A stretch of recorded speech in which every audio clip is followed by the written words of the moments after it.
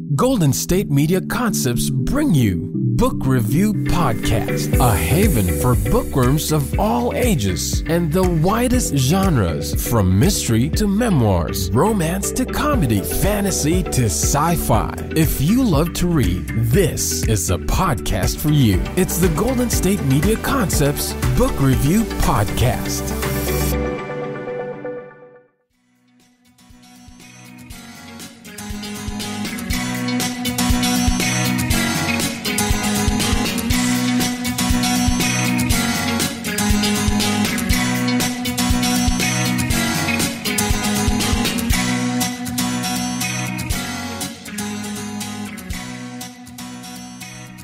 Hello and welcome to the GSMC Book Review Podcast, brought to you by the GSMC Podcast Network.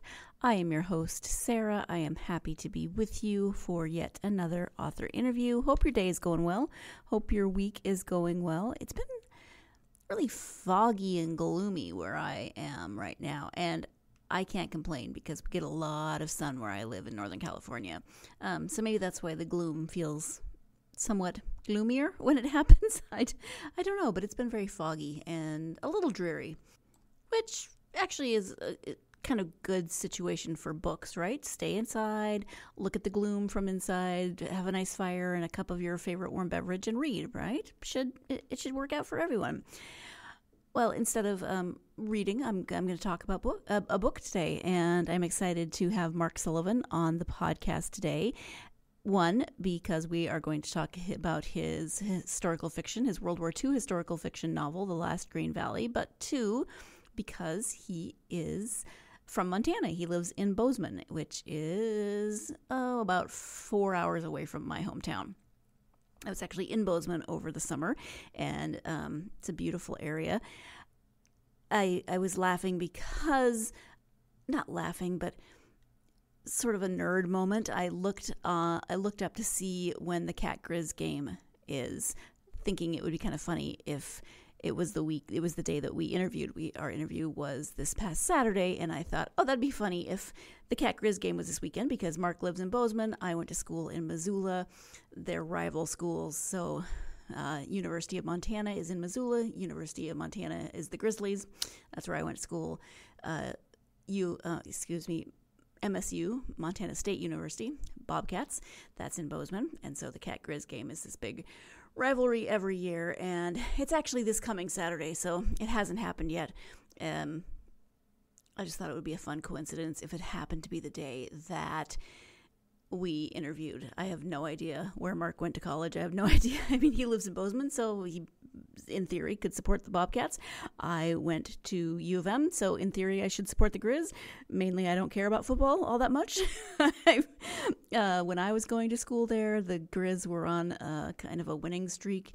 I don't know how many years in a row they'd won that rival game, but the Bobcats won either shortly after I left college or maybe one of the years I was there, and I was like, good for them, and everyone was mad at me. So don't talk to me about rival football games. That was such a digression. It was really just to say I was hoping it would be the same day that Mark and I spoke. It was not. It's still coming up. Moving on. Mark Sullivan is joining me today to talk about his World War II historical fiction novel, The Last Green Valley. Did I mention that already? I think I did. Let's go ahead and I'll give you the description from the back. On the run from one enemy at the mercy of another. In late March 1944, as Stalin's forces push into Ukraine, young Emil and Adeline Martel must make a terrible decision. Do they wait for the Soviet Bear's intrusion and risk being sent to Siberia? Or do they reluctantly follow the wolves, murderous Nazi officers who have pledged to protect pure-blood Germans? The Martels are one of many families of German heritage whose ancestors have farmed in Ukraine for more than a century. But after already living under Stalin's horrifying regime, Emil and Adeline decide they must run in retreat from their land with the wolves they despise to escape the Soviets and go in search of freedom. Caught between two warring forces and overcoming horrific trials to pursue their hope of immigrating to the West, the Martels' story is a brutal, complex, and ultimately triumphant tale that illuminates the extraordinary power of love, faith, and one family's incredible will to survive and see their dreams realized. So that is the description of The Last Green Valley. It is based on a family that still lives in Bozeman, the Martell family, and so it's historical fiction, but it is based on the stories and the memories and the experiences of the Martell family. Mark will talk a little bit more about that, of course, in the interview, and how this is the second family he's met in Bozeman who had an incredible story stemming from World War II. Of course, for me, this just gives it one more connection. As you know, if you're a longtime listener, I do love World War II historical fiction. And, of course, I love Montana, so it works out pretty well that Mark was on the podcast. But let's go ahead and turn now to the interview so that Mark can tell you a little bit more about this novel. Hi, Mark. Welcome to the podcast. Hey, thank you for having me. I really appreciate it. Thank you for being here, and I'm excited to talk about your new novel. It's called The Last Green Valley. Before we do that, though, if you would please share a little bit about yourself, that would be wonderful. I'm Mark Sullivan. Once upon a time, I was an investigative journalist, and about 29 years ago, I quit my job to chase my dream of being a novelist. I've written 17 or 18 on my own and 4 or 5 with James Patterson. The last 2 have been historical novels, which was a big departure for me. The early ones were all suspense novels. But I really love doing historical novels. I seem to have found my voice and my niche. Okay. And can you give an overview of The Last Green Valley? Sure. The Last Green Valley tells the story of the Martell family, mom, dad, 2 young kids. And they are faced with a terrible decision right at the beginning of the novel. Do they stay in Ukraine and wait for the return of the Soviets who have persecuted them, killed members of their family, sent others to concentration camps in Siberia?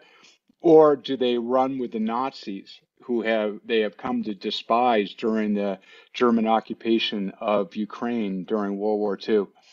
And they decide to run with the Nazis. And what happens, they're in a covered wagon, Conestoga wagon, 2 horses, the last of their belongings in the back, and they take off and they get caught between 2 armies, the Soviets and the Germans retreating, along with about 130,000 other ethnic Germans who had lived in Ukraine and whose ancestors had lived in Ukraine for more than a century. I'd never heard anything about the story before I heard it the first time, and I got utterly fascinated with it, and it took me into places about the war that I'd never heard of before. That was my inspiration. Yeah, and can you talk a little bit more about hearing that story? You talk about it in the preface, Sure. but can you talk about that? I can. So after I published Beneath a Scarlet Sky, which was my first historical novel about a true untold story of World War II, people were telling me, oh, you'll never find another one like that. And I was like, no, I actually think I will. And sure enough, out of the woodwork come all these proposals and letters about various people that had never been written about, relatives, what have you, in World War II and at other times. And I realized I was going to need some kind of filter for it to work. And the filter became what I went back and considered beneath. Why did that touch so many people around the world? And I came to the conclusion that the story was inherently moving, inspiring, healing to some people, and transformative to others. And so those were the 4 words I used as my filter. And I heard a lot of stories that came close, but they weren't, making me say, all right, I'm willing to spend 2 to 4 years on this book. And then I'm doing a talk at the Noontime Rotary in Bozeman, Montana, and a retired dentist comes up to me afterwards and he says, have you ever heard the story of the Martell family? And I said, you mean the Martells in town, the construction people? And he said, yeah. And I said, no. And he said, well, you really need to hear it. The entire time I was reading Beneath, it's all I could think of. So a couple days later, I pull into this neighborhood near my house, and I got this weird feeling, and I don't get it until I get out in Bill Martell's driveway, and um, I can't be, oh, I don't know, 250 yards from where I heard Pino Lella's story and Beneath the Scarlet Sky. So I'm primed when I go in the door, and 10 minutes into the Bill telling the story, I'm sitting forward in my seat, and an hour into it, I know I'm telling it because the story of Emile and Adeline Martell is one of the most inspiring stories I've ever heard. I was amazed by what you wrote in the preface about that because you found it in Bozeman, which is not that big of a town, and not that far from where you found the inspiration for your first story. So that's really amazing. Well, my agent told me to go knock on every door in that neighborhood. She said you have a career there. Yeah, you're gonna have to start talking to everybody. I want to jump in here to take the first break of the podcast, but I mentioned Bozeman being a fairly small town in the grand scheme of things. It's large enough by Montana standards, but I just want to put out there, for those of you who may be wondering, Mark and I have never met, nor do I know the Martell family. I don't know anyone in that family. So yes, Montana only has 1 million-ish people. There's a little more than 1 million people. It's a very large state, fourth largest state in the country. So we don't actually all know each other. Even though I say that, it's amazing how quickly you'll find connections with other Montanans. But no, all Montanans do not know each other, despite the smallness of the state, and everyone in Bozeman doesn't know each other either. So there are still people in the town who could have great stories with whom Mark has not spoken yet. That was really just meant to be silly and not serious, but I have been asked a lot if I know XYZ in Montana, and we do not all know each other, especially in a state as large as it is. Let's go ahead and take that first break. Stay tuned. You're listening to the GSMC Book Review Podcast, and I'll be right back. GSMC Beauty Tips Podcast gives you advice on everything from hair to fashion to skincare products. We'll talk about the latest trends in makeup, hairstyles, and anti-aging remedies. And we'll cover all of the newest fashion trends. If you have an interest in or questions about the beauty trends that might work best for you, the Golden State Media Concepts Beauty Tips Podcast has got you covered. Download the GSMC Beauty Tips Podcast on iTunes, Stitcher, SoundCloud, Google Play, or anywhere you find podcasts. Just type GSMC in the search bar.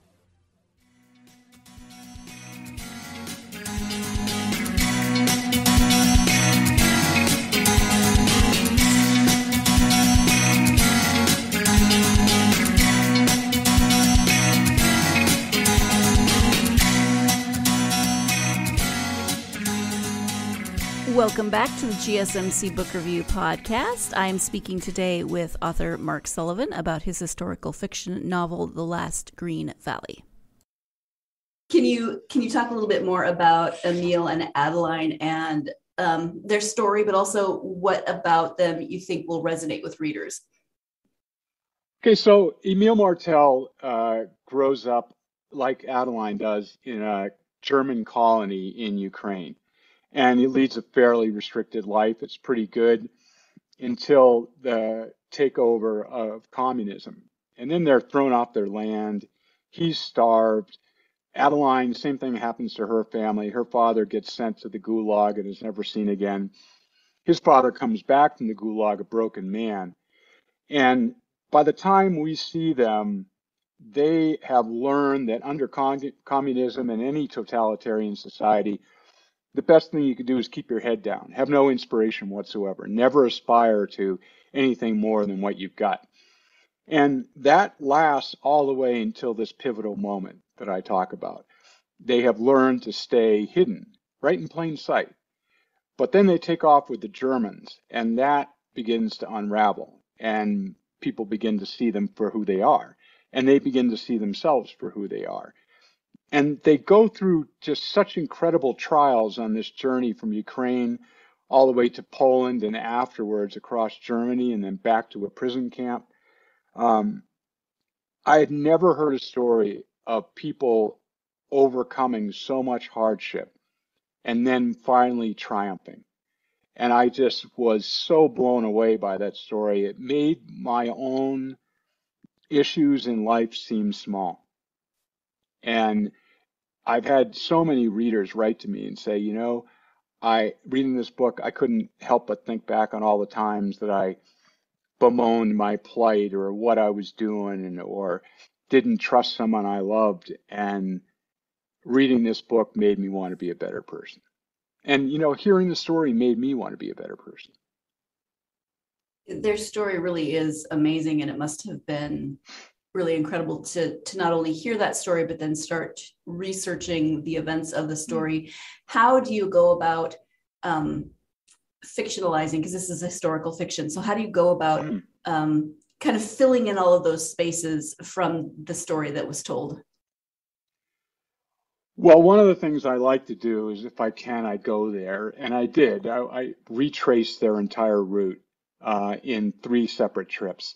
The most moving of those trips was to Ukraine. I went with Bill and Walter, who are still alive, and we went up this horrendous road, about 8 hours bouncing, and we finally got to this small town of Tyrady, which used to be known as Friedenthal. And we were actually able to find, through a 1940 or 41 plat plan, the land and the ruins of the house where the boys grew up.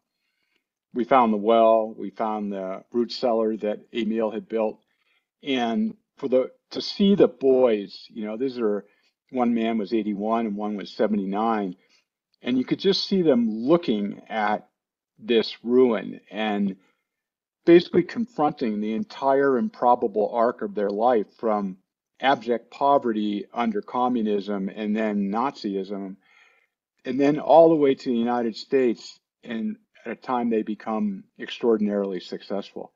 So it was very emotional, but not as emotional as the following day or 2 days later, when we had to charter a plane to get there because the road was even worse. And we went to a place called Poltava, which is where Mr. Martel was imprisoned in a prisoner of war camp after the war. And he went in there with 2,000 people, and they were all crammed 500, 500, 500, 500. And Emil was in the basement of a bombed out museum.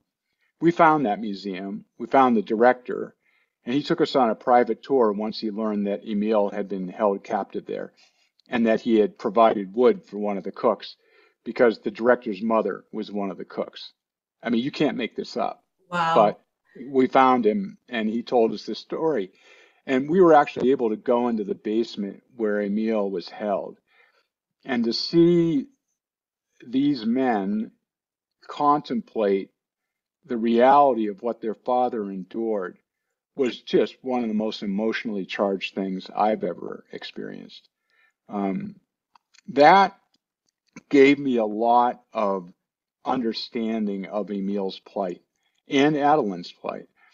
And then I just tried to learn as much about the era as I could, looking for those telling moments, those telling details in the story that makes that, the wall of reality break and the reader's transported to this time and place. I ended up going all the way across from Moldova, across Romania, Hungary, up to Poland, and then was able to actually walk the final escape route that Adeline and the boys took near the end of the book. And that, again, was just amazing to understand just how courageous she had to have been to have done it. And that fully informed me when I sat down to write. I can only imagine. Not only going there yourself, but then to be there with the sons that are depicted in this story, because they're pretty young in this story. So I imagine that they remember some things, but not a lot. And so to be there had to have been really moving. Yeah, very much so. And the more time we spent in Eastern Europe, the more they remembered, which was great. Mm-hmm. And I was lucky that I had recordings of Emil and Adeline talking about the escape. Yeah. Oh, that's amazing. Mm-hmm. What other types of research did you then do to fill in those gaps? I read a lot about Ukraine under German occupation, and I read as much as I could find about the long trek where, all these 129,000 ethnic Germans take off in wagons across, heading for Germany. And they really don't know why they're being protected, right, until very late in the book. And that was some of the research that I ended up incorporating into the story. Like, why were the Germans protecting them? What was the real impetus? And when I found out, I was shocked. I don't want to give it away, but it is pretty shocking to discover that. And I learned a lot of other things, like Lodz, Poland was effectively the Ellis Island of Nazi Germany. I had no idea. And we went there, and sure enough, it was. And I was able to do a bunch of research about it. And I try to read books that give me a thorough grounding of, history books tend to focus on what happened and what got recorded, not necessarily what happened, but what got recorded. Mm-hmm. And I'm always looking between the lines. So if there's something recorded, I go, well, what does that mean? What does that say about, the society or what have you? And then I go from there. It is time for our second break of the podcast. When we come back, Mark will be talking a bit about character development and how it is similar and also different from character development in a fully fictional novel. So stay tuned. You're listening to the GSMC Book Review Podcast, and I will be right back. Tired of searching the vast jungle of podcasts? Now listen close and hear this out. There's a podcast network that covers just about everything that you've been searching. Hey! The Golden State Media Concepts Podcast Network is here. Nothing less than a podcast bliss with endless hours of podcast coverage. From news, sports, music, fashion, cooking, entertainment, fantasy, football, and so much more. So stop lurking around and go straight out to the Golden State Media Concepts Podcast Network. Guaranteed to fill that podcast itch. Whatever it may be. Visit us at www.gsmcpodcast.com. Follow us on Facebook and Twitter, and download us on iTunes, SoundCloud, and Google Play.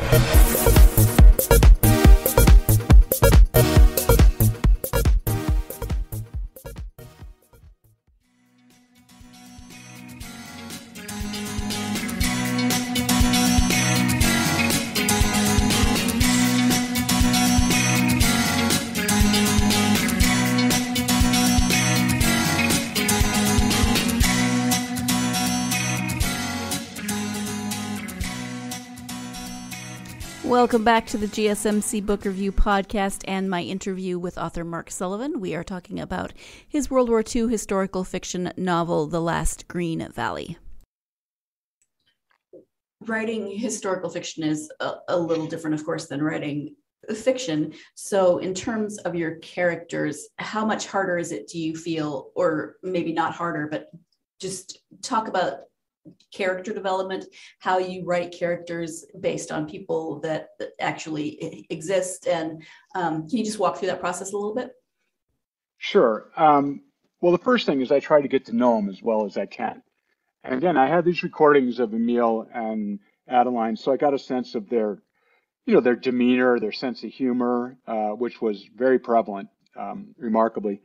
But they would talk also frankly about what happened to them. And I found that by listening, I was able to kind of get into the cadence of the way they thought, not necessarily spoke, but thought.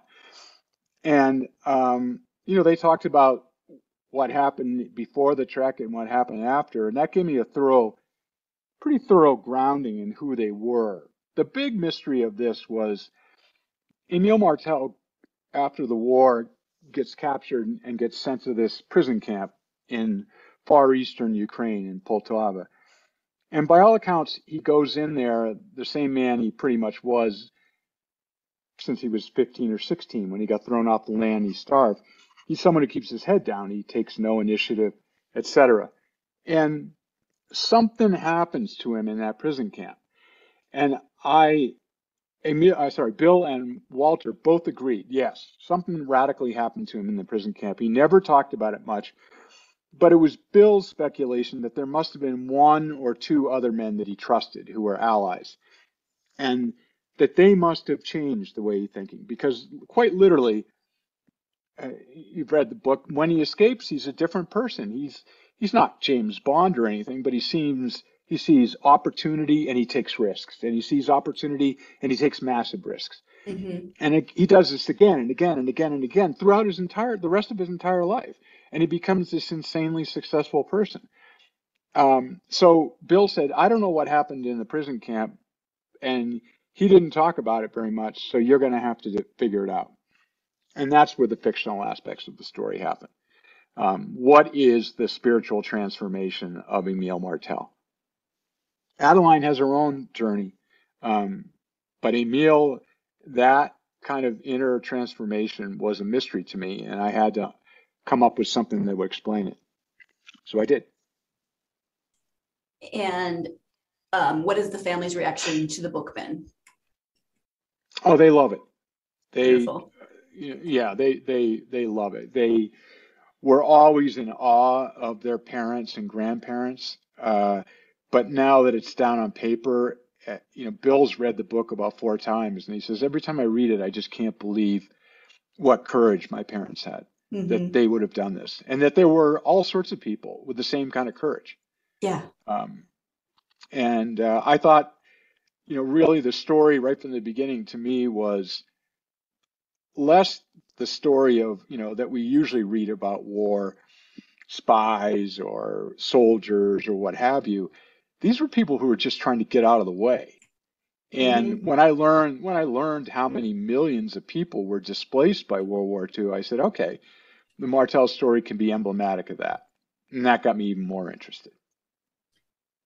Well, and there are so many amazing events and people that you could write about in World War II, but just the fact that they're running from Stalin, but they're hoping to be protected by the Nazis. I mean, just even the initial premise of the book, when you start reading it, they're stuck between these two powers that those of us from our perspective of history would not trust either one, but they have to throw their lot in with one of them.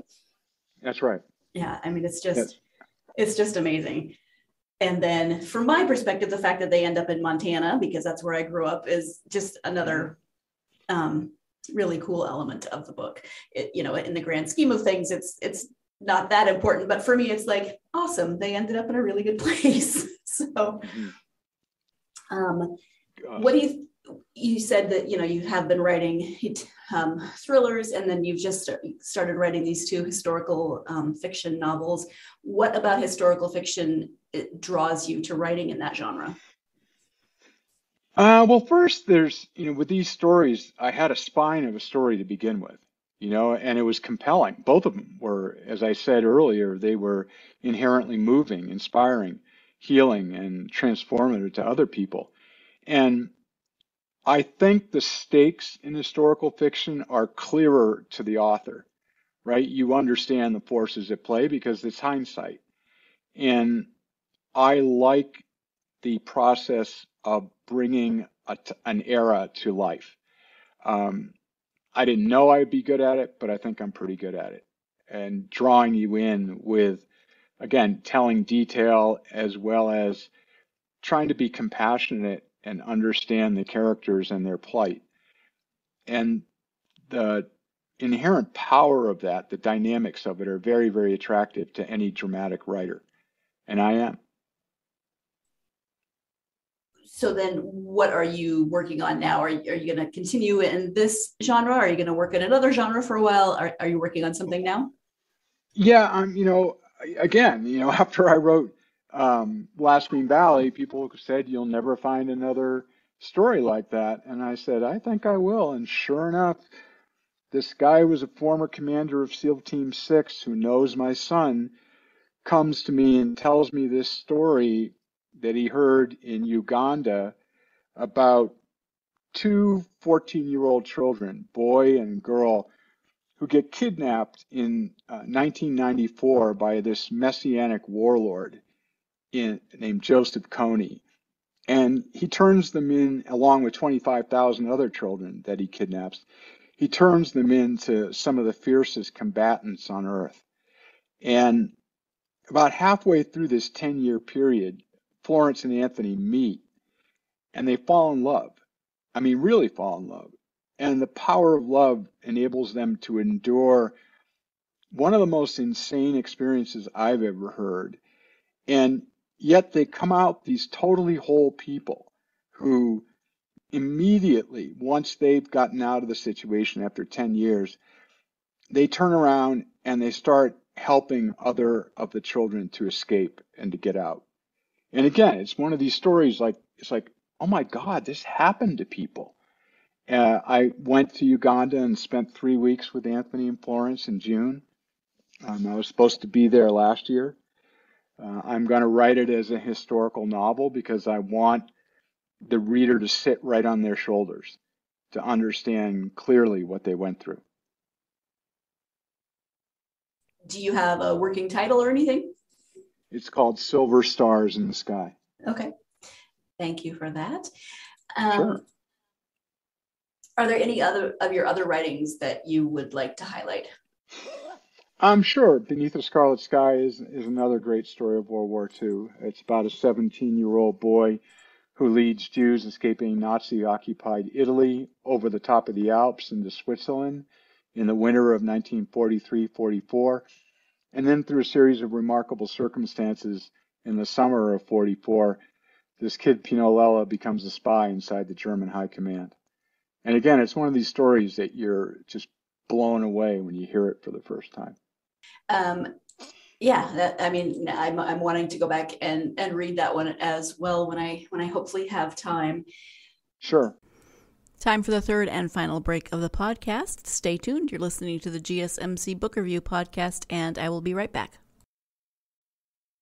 Still on the search of that one true love? On the limbo in this crazy world of dating, marriage, relationships? Well, listen to the Golden State Media Concepts Relationship Podcast, your one-stop podcast for everything about relationships.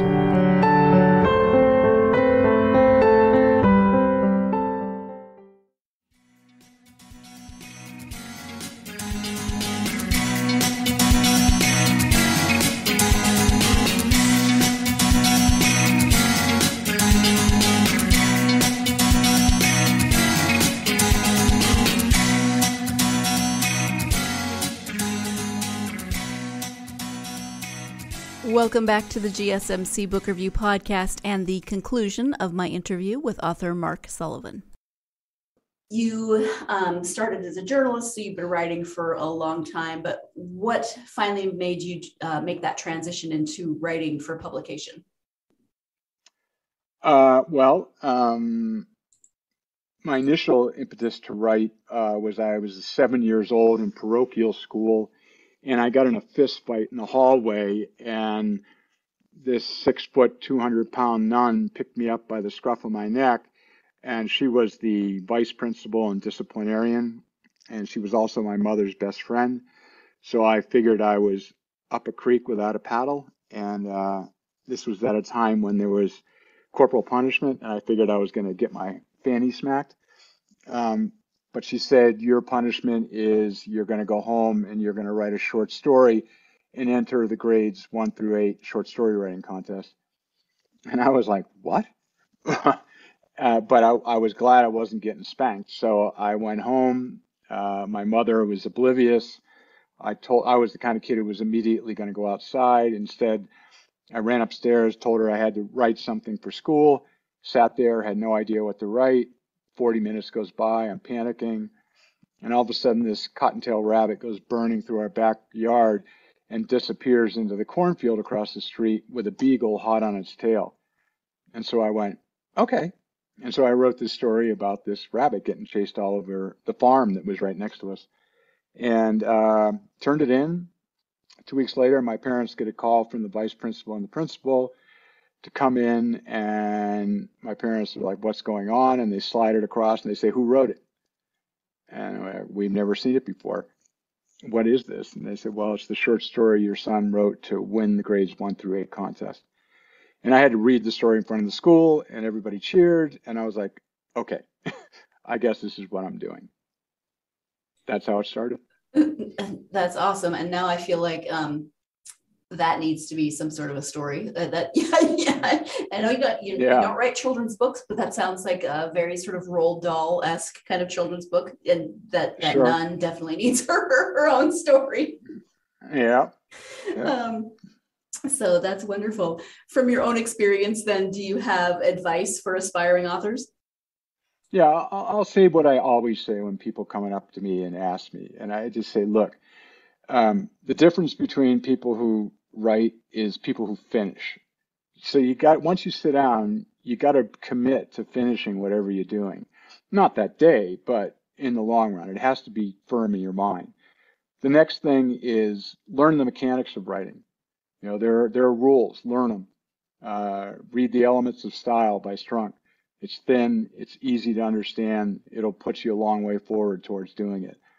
The next thing is write the same time, same place every day if you can, even if it's only an hour, even if it's a half hour, but do it. Writing is like working out. If you're not doing it on a daily basis, it hurts when you do it. If you do it on a daily basis, it just becomes part of your routine. Don't expect this thing to happen fast. I cringe when I hear people say, I work on it for 6 weeks. I'm like, okay, try a couple of years. And I got to admit, there's only been 2 people who've taken my total advice on this, and both of them are published authors, including my son, Connor. Okay, thank you for that. What genre does Connor write in? Connor writes thrillers. He's very good. He wrote a book called Sleeping Bear. It was out from Atria and Emily Bessler Books. Great book. Cool. When you take the time to read for yourself, as opposed to reading for research or something else, what genres and authors are you drawn to? I read all over the map, mostly because I write all over the map. But I mean, I just read a book called Fossil Men by Kermit Pattison, which is about the hunt for the oldest living or oldest human ancestor. And that got me fascinated. I never read anything like it. It was all about archaeology, and it was very well done. Some of my favorite authors are Kristen Hanna. I think she's brilliant. I read everything she writes. The late Jim Harrison, who was a poet who also wrote these incredible stories, is another one of my favorites. Michael Conley is never bad. He's always on it. He's great. Greg Hurwitz is not only a friend, somebody I admire very much as a writer. Yeah, that does it. Okay. And I love that Kristen Hanna actually has a blurb on a quote on the front of The Last Green Valley. That I thought when I saw the book, I thought, wow, that's really cool, because I also love Kristen Hanna. Yeah, I was pretty pumped when she loved the book. I bet, yeah. Mm-hmm. I know you have a website, so if you can tell people where to find the website as well as any social media that you're active on. Sure. The website is marksullivanbooks.com. I am on Facebook at Mark Sullivan Author, and I am on Twitter at Mark Sullivan Books. I got to admit, though, I don't spend a lot of time on social media. It's not my thing. But every now and then you'll hear me on there. Okay. Thank you for that. Is there anything that we have not talked about during this time together that you were hoping to highlight? Well, again, I write books. The books I'm really interested in writing these days are based on stories that are inherently moving, inspiring, healing, and transformative. I get excited when I write these books, and I find that people are very much open to buy them. I get a lot of letters about these books, probably 150 times all my other books combined. People just want me to know how the story moved them and what happened to them afterwards. That is about as good as it gets being a writer, to get that kind of feedback. Yeah, I would imagine, because I mean it is such a compelling story, and I imagine that Beneath the Scarlet Sky, A Scarlet Sky is also as compelling. So it's wonderful to hear from readers who are moved by not only what you wrote, but by the stories of real people. Yeah, exactly. Yeah. It's fantastic. Well, Mark, thank you so much. I really appreciate you taking the time to talk to me about The Last Green Valley and writing. Thank you so much. I appreciate it, Sarah. Thank you. Thank you once again to Mark for talking to me about The Last Green Valley, a little bit about Beneath a Scarlet Sky, about writing in general. I really appreciate it. Before we started recording, we were having, a little bit of small talk before the interview began, and I mentioned that I am from a town called Plains and said where it was, and he said, oh yeah, I'm going to be driving right by there. I think it was the same day, and I said, oh, where are you going? And he said, the Yak. And that was another thing that made me smile, because how often do you hear that phrase? Oh yeah, I'm going to the Yak. No, it's not an animal. It's a place. It's a very beautiful place in northwestern Montana, very northwestern Montana, kind of near where my mom grew up. And I just never really think about stuff like that. I know that there are place names everywhere that would sound kind of strange to people who are from elsewhere, but I just thought the Yak was kind of one of those, because normally when you're talking about the Yak, you're talking about an animal, or it might be a good bar name, right? But in terms of a beautiful place in nature, probably not your first thought. Anyway, I hope that trip went well, and as he drove past Plains, he said hello in the general direction of Plains. I don't know. At any rate, thank you, Mark, for joining me, and thank you, my listeners, for joining me, as always. I greatly appreciate your support. In terms of support, if you have not done so already, please do follow the podcast on social media, Facebook, Twitter, Instagram, and TikTok. Also, if you have not left a review, I would greatly appreciate it if you could take a moment to write a review, leave a starred review, whatever you're inspired to do, but it really does help us to get this podcast out to more people who love to read and maybe who are looking for authors that they have not read yet. So please do follow us on social media and write a review if you have not done so already. And of course, follow Mark on his social media platforms. And if you have read the book, write a review. Always helpful for everyone.